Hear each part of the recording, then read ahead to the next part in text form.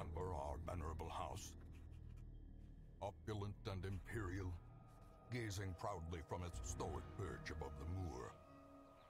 I lived all my years in that ancient, rumor-shadowed manor, fattened by decadence and luxury. And yet I began to tire of conventional extravagance. Singular, unsettling tales suggested the mansion itself was a gateway to some fabulous and unnameable power. With relic and ritual, I bent every effort towards the excavation and recovery of those long-buried secrets, exhausting what remained of our family fortune on swarthy workmen and sturdy shovels. At last, in the salt-soaked crags beneath the lowest foundations, we unearthed that damnable portal of antediluvian evil.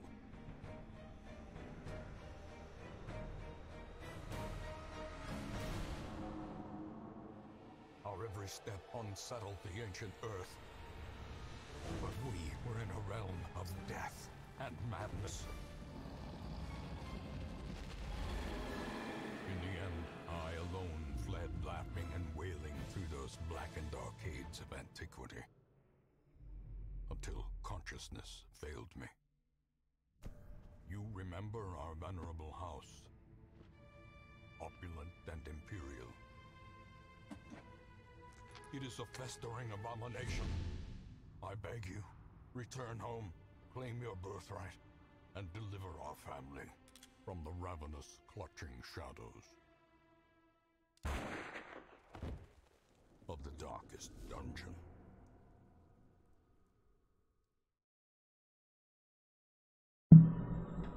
Oh ho ho ho ho! Who is ready for some darkest dungeon, my friends? As you can see, I have got my file already. Now, you're probably wondering, it's like... Well, hold on, let me back up. I'm like two different trains of thought right now. I decided to go through a run-through of the Darkest Dungeon quite simply because the Kickstarter just ended, and I'm a year out from getting all the goodies that I had backed from said Kickstarter. And that makes me really, really, really, really want to play Darkest Dungeon. As you can see, I actually got a little bit farther. I had a combat right here, but unfortunately the recording was, well, let's face it, was kind of garbage because things were just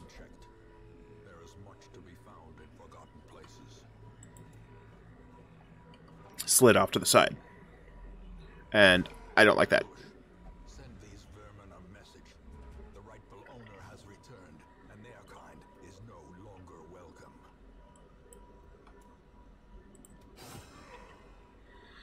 So, what is Darkest Dungeon?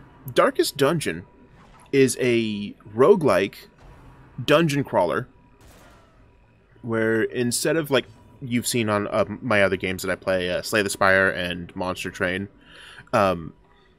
you don't build a deck. You have your characters. You have their equipment, which you can upgrade, and then they have 2 trinket slots where you could put various trinkets that could buff or modify abilities.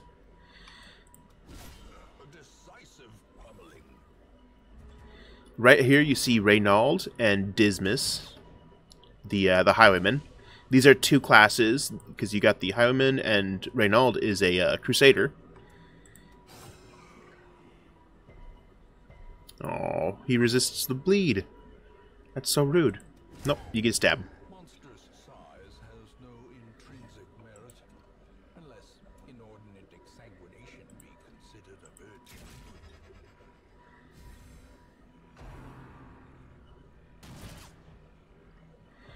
But basically, Darkest Dungeon is, oh, wow, really? How do I get... I'm just gonna have to chop through the corpse, apparently. Okay. Darkest Dungeon has a lot of, well, sorry, is inspired by a lot of H.P. Lovecraft's, stories and mythos based around all of H.P. Lovecraft's, stories.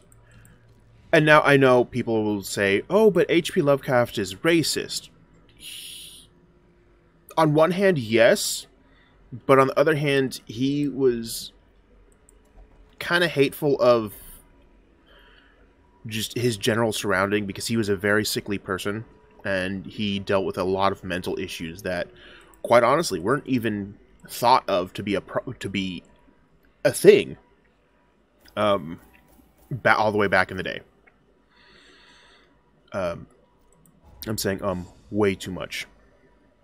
But yeah, no, I love Darkest Dungeon because there's so much that you can do in this game, and even though yeah, you do eventually get to said Darkest Dungeon, and you do face off against all the creatures that go bump in the night, there's so much story, there's so much lore behind everything.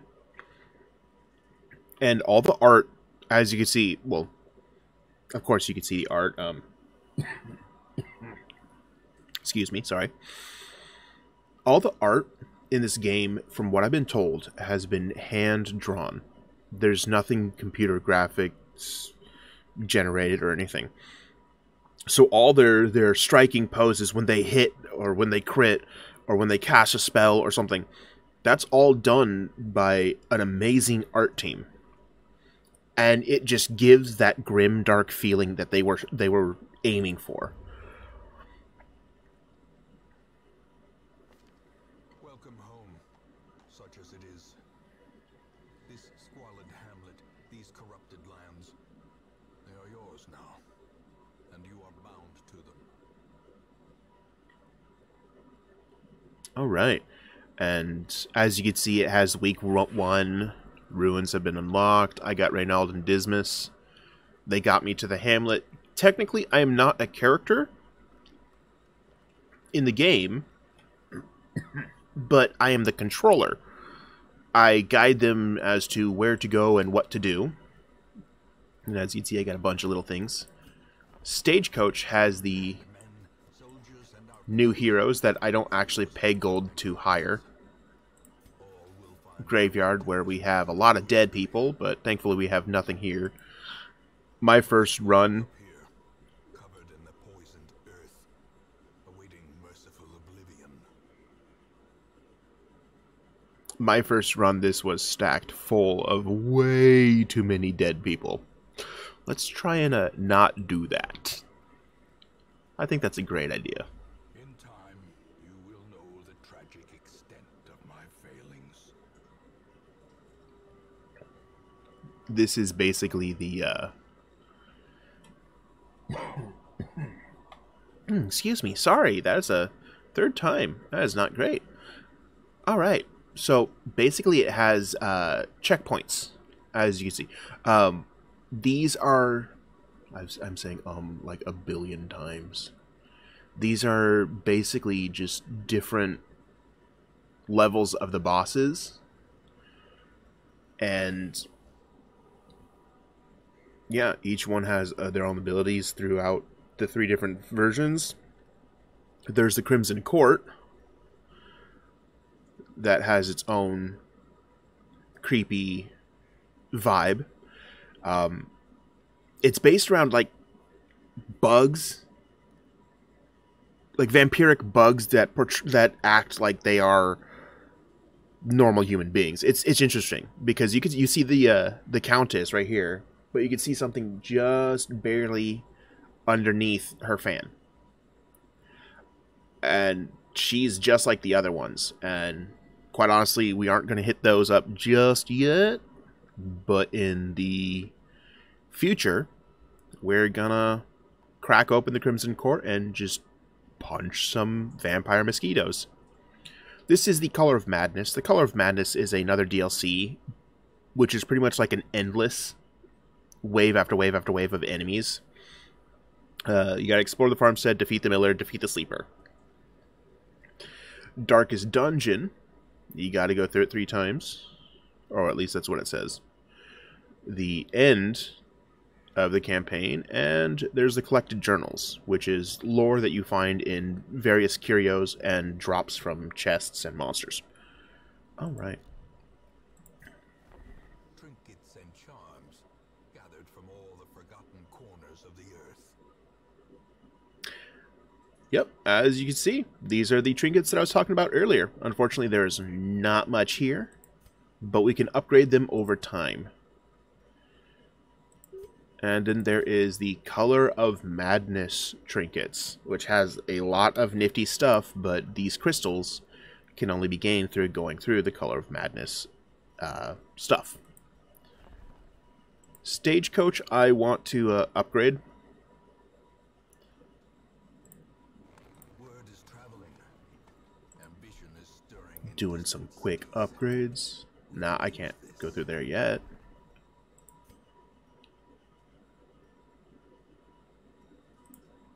Rarities and curios. Sold at a profit, of course.